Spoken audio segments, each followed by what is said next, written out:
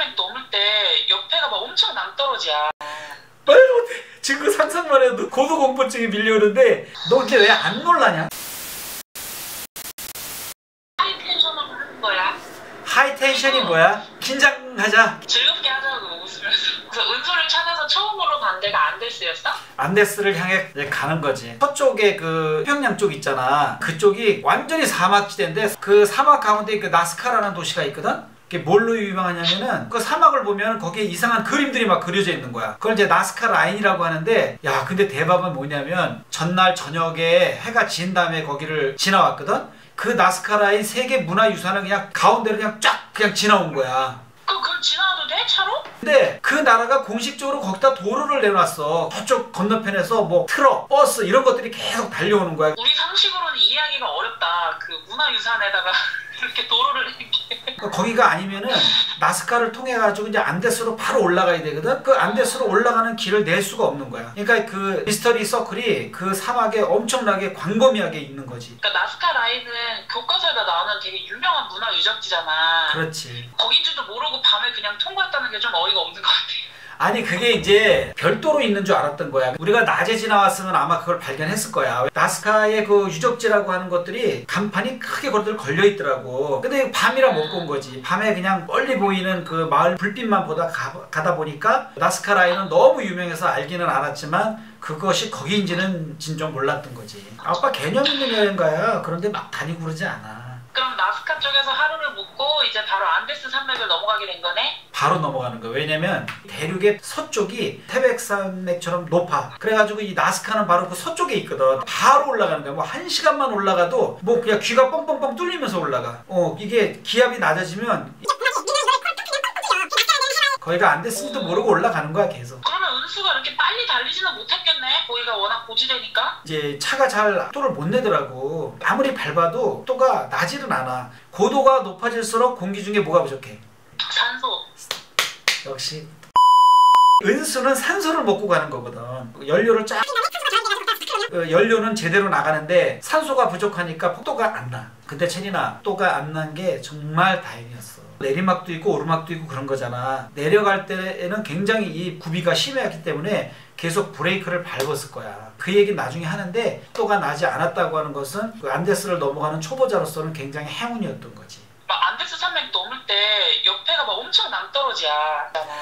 아빠가 그런데 말도 못해.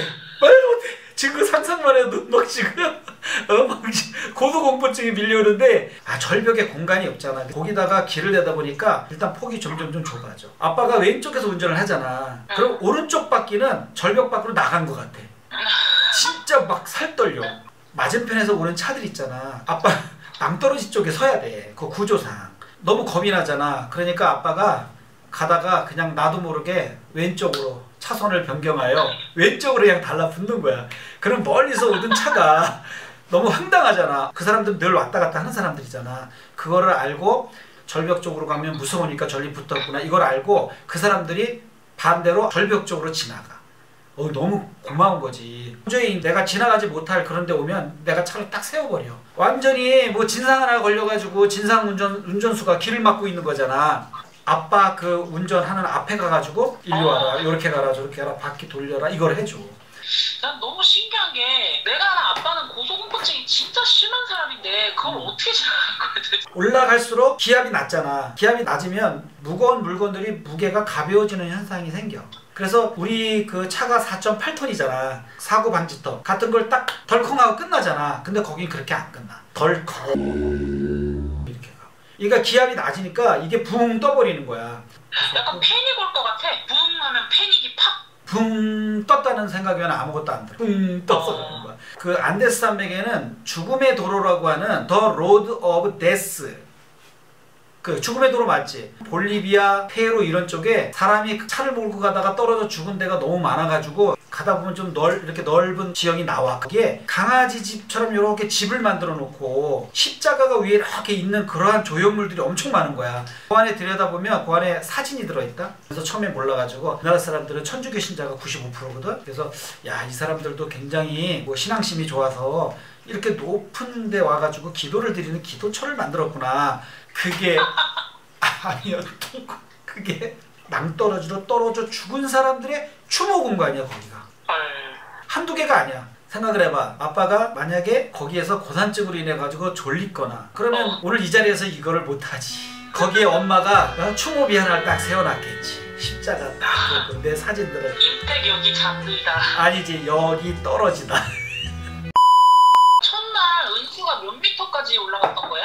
너 놀래면 안 돼. 놀래면 안 돼. 이건 증거도 있어. 4,173m를 올라갔어. 첫날? 첫날. 우리가 가져간 기계 중에 고도계라는 게 있어. 실시간으로 현재의 높이가 나와. 그게 4,173m를 찍고 있었어. 그리고 그거를 기록한 다음에 그 기계를 잃어버렸어.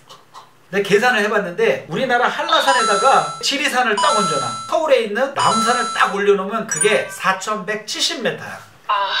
상상이 가? 그때는 최정상에서 찍은 게 아니라 계속 또 올라가고 있었거든. 1000m는 넘지 않았을까 이런 상상을 하는데 찍힌 거는 4,170m를 찍은 거야. 너 근데 왜 안 놀라냐? 괜찮아요? 많이 놀랬죠? 미안. 고독에 잃어버려가지고 맞아, 되게 맞아. 아쉽다.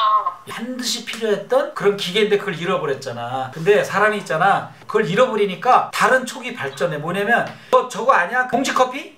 고도가 높아질수록 이게 뺑뺑해져. 그 압력 있잖아. 손에 느껴지는 압력. 그거 가지고 고도를 측정했다니까. 중간에 또 그것도 없어졌어. 그거 내가 그 고도계로 갖고 다니던 건데 그거를 일행 중 하나가 타 먹은 거야 또. 우리 밑에서 가봤자 남산이잖아. 그러면 그래서 보는 뷰는 어때?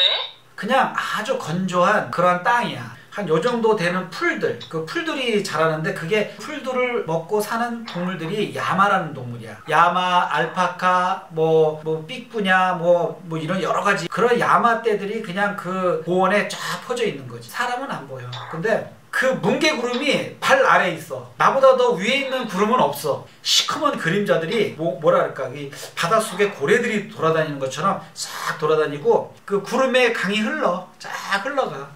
그 어떻게 운전하면서 볼 여유가 있었나 봐? 보는 게 아니라 그냥 보인다니까. 이렇게 눈 뜨고 가잖아.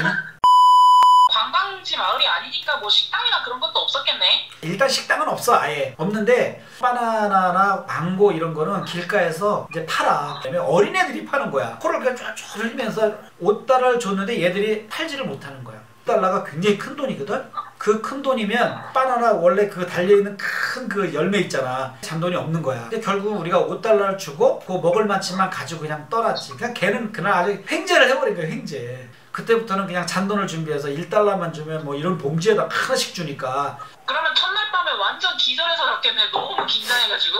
첫날 밤 보내는데 무서웠어 사실은. 이제 밤에 어떤 마을을 들어갔는데 사람들이 점점점 모이더니 완전히 시선 모두가 우리한테 다 와. 그리고 자기들끼리 얘기도 안 해. 사람들이 다 전통복 옷을 다 입고 있어. 여자들은 다 자기들이 직접 짠 그런 직물을 가지고 그리고 입고 있는데 그 사람들의 그 종족 이름이 깨추아족이라고 그러더라고. 밤을 지내게 됐는데 아빠는 차에서 잤지. 내가 잠을 자니까 사람들이 몰려와가지고 차를 막 건드리는 거야. 차를 건드리고 밀어보기도 하고 막 그래. 그냥 호기심이지.